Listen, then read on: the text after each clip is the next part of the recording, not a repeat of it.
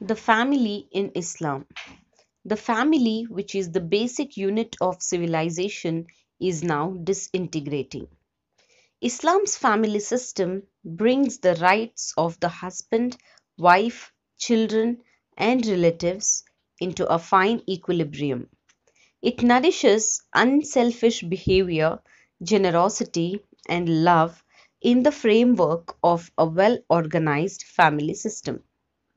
The peace and security offered by a stable family unit is greatly valued, and it is seen as essential for the spiritual growth of its members. A harmonious social order is created by the existence of extended families and by treasuring children.